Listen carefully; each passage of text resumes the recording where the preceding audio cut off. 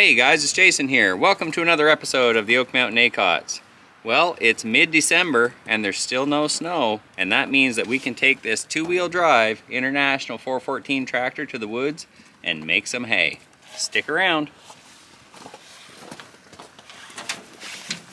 So if you watched our last video, you know we tried this last weekend and this tractor wouldn't start. Nothing's changed. It's not gonna start. So I was talking to my dad, Charlie, and he said, you got to get that fixed because that battery will freeze and break over winter. And I didn't believe him. So I did a little research on the internet, and a fully discharged battery at 0 degrees Celsius or 32 Fahrenheit will freeze and break. Now if they're fully charged, you don't have to worry about it. You can get down to minus 57 degrees Celsius or somewhere around minus 75 degrees Fahrenheit, I think, before that same battery will freeze. So I know those batteries have sulfuric acid in them.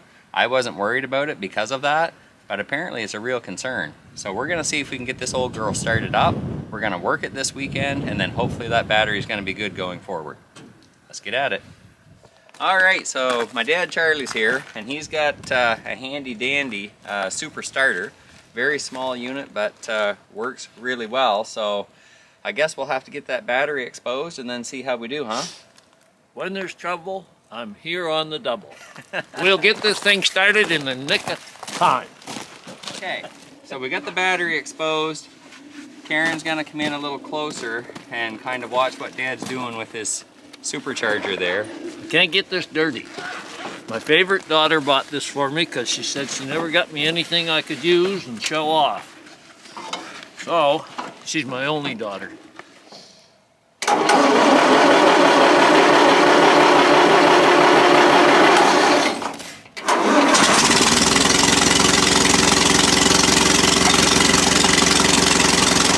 Well, that thing worked pretty good, didn't it?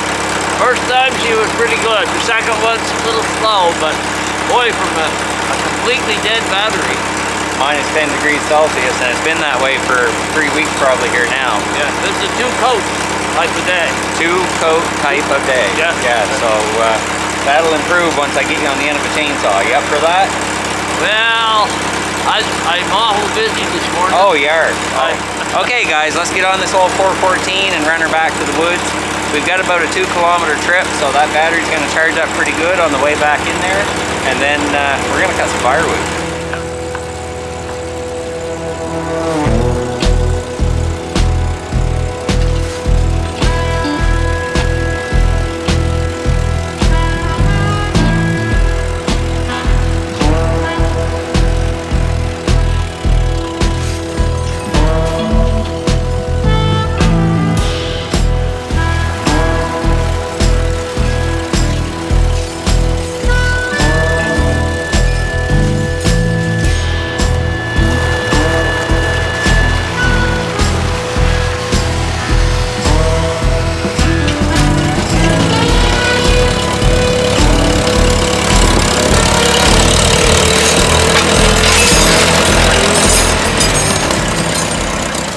Okay guys, so if you watched last week's video, and I'll post that at the end in case you haven't seen it, you can go back and have a look.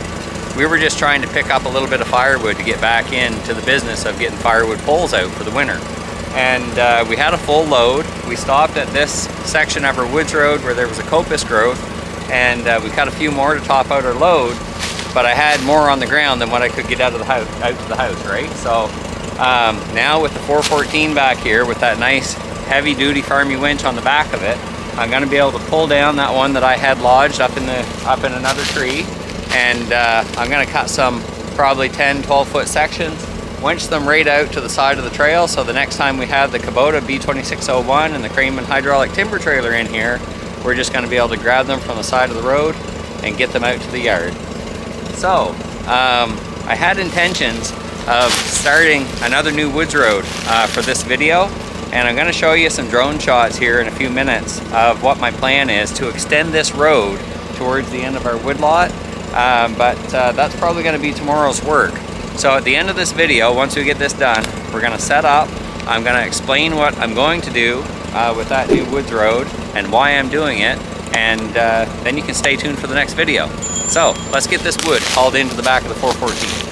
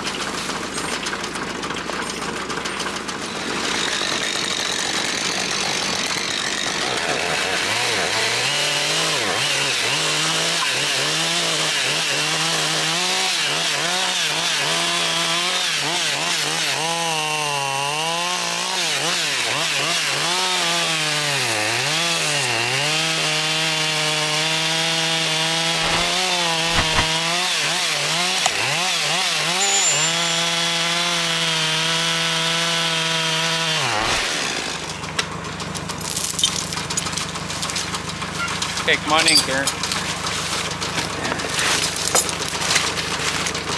Okay, so if you're watching our channel, you know that we've got one of these Kranman hydraulic timber trailers. It's got a hydraulic winch on it.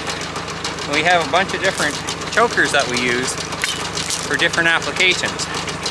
Now, I've done a video on this, and we have a Facebook Kranman Owners Group page that one of our viewers has created, and there was conversation on that page through the week about how I would hook up multiple trees with one choker. And I tried to explain it on the page, but I thought this would be a good example of how that happens. So basically, if you have a smaller diameter piece of wood, there's a higher risk that it's going to slip out.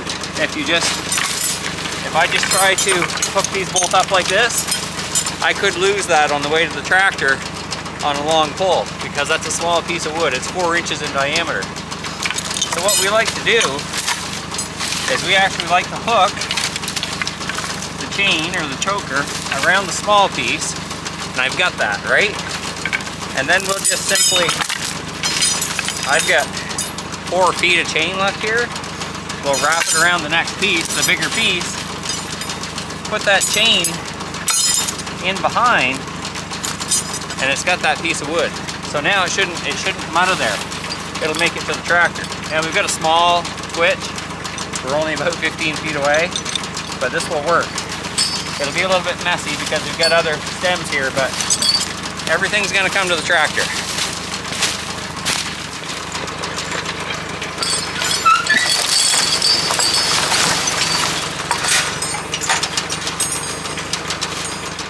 When I pulled that cinched up nice and tight right here.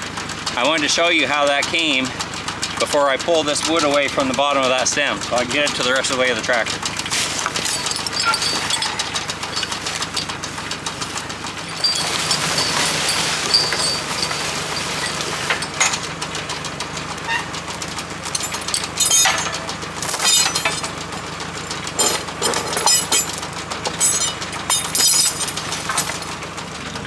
Okay guys, I bet we were more than 15 minutes.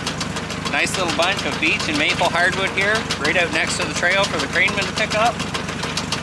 Now I want to take you back and show you some drone footage on that road we're going to build.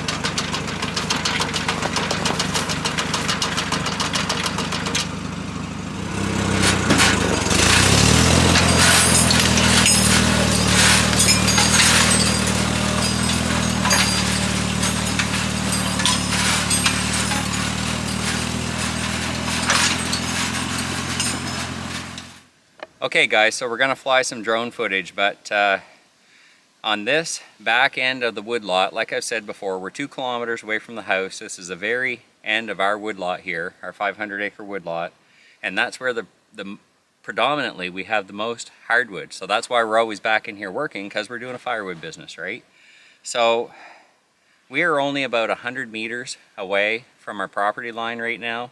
You can see the clear cut on the right hand side of that drone footage. And what I like to do, and what I've been working towards, is to try and get some sort of a perimeter boundary road all the way around the property. We're far from that, but we continue to work on that. And we're trying to plan it out so that maybe we're 100 meters away from the property line at most. And that way we can do mini spur roads and pull trees from the property line and maintain the whole property, right?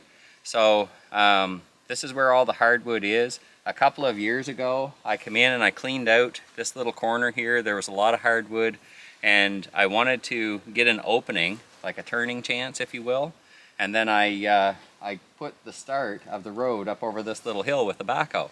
And then I get on to another piece of property and work in different stands of wood, and I never come back. But this winter, I would like to be able to get this road put through. The hardwood's not fantastic in here, so there's going to be some firewood that comes out of it. There's going to be a bunch of small stuff that will probably lay underneath the road when we're building it with the backhoe.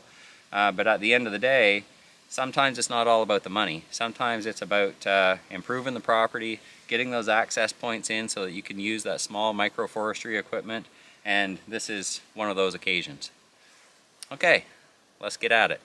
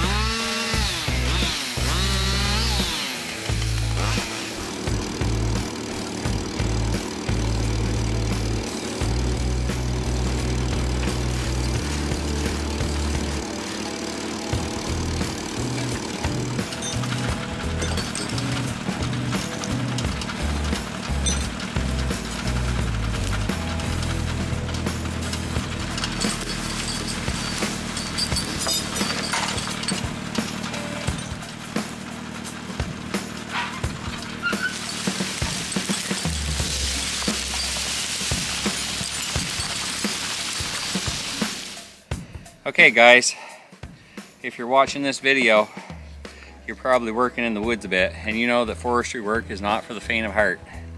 I love it because it's physical activity and good exercise for me.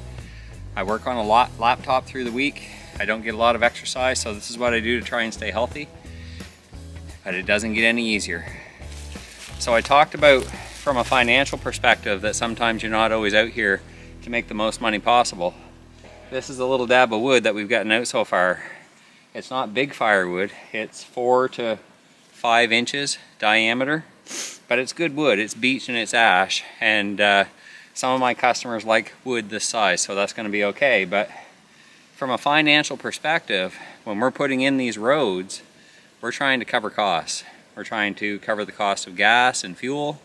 If we make a little money after that, it's all good, but as long as we're breaking even, the idea here is that we're going to be able to access acres and acres of hardwood off of this road. And we don't clear cut here, we select cut. We're trying to leave the best, we take the rest. But we're probably only taking 20 to 30% out of our stands when we're thinning, because we want a good healthy forest here. So I guess it's pay me now, pay me later sort of a deal. We'll break even now, but down the road when we're accessing firewood from the stands, we're going to make some profit. So I've got some flagging tape here. In the summer, Karen and I came back and we measured off of the property line, and I just paced it. I took strides, and I figured that every one of my strides was close to 1 meter long or 3 feet, and we tried to stay about 100 meters off of that property line down through here. But time flies when you're having fun, and that was probably 2 years ago, and this stuff will lose its color from the sun over time. So I'm going to freshen that up now because I like to know where I'm going. I don't want to cut my roads too wide because they'll brush back in very quickly. So there's a lot of thought that goes into this, at least there is on our woodlot.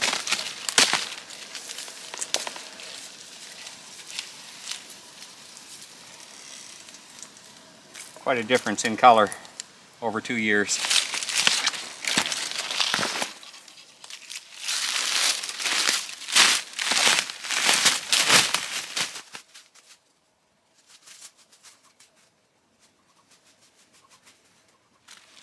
Okay guys, so we've got the line freshened up. That's going to keep us on track when we're in here working away. You can see behind me the semblance of a woods road taking shape. The brush is all laid down, and what I was thinking when I was cutting this was I'll use this as a winter road, so hopefully we'll get some snow. We'll pack that in with the tracks on the RTV, and then I think I can pull like a skidder tire or a backhoe tire behind me and pack that in nice and hard so we can keep working over the course of the winter. And then next year, in the summertime, I'll bring the backhoe in and I'll stump it and make a nice woods road out of it so that we have access going forward. Anyway guys, like we always say, if you like our videos and you want to see more of them, hit that like button, hit the subscribe button, share our videos with your friends and family, and help us grow our channel. And on that note, about 90% of the guys that watch this video are not subscribers. It doesn't cost you a thing, and it really helps our small channel grow, so we'd appreciate it if you'd hit that subscribe button. So to that end, come on back and check on us often, because you never know what the Oak Mountain Acots are going to be up to next. We'll see you in the next one, guys.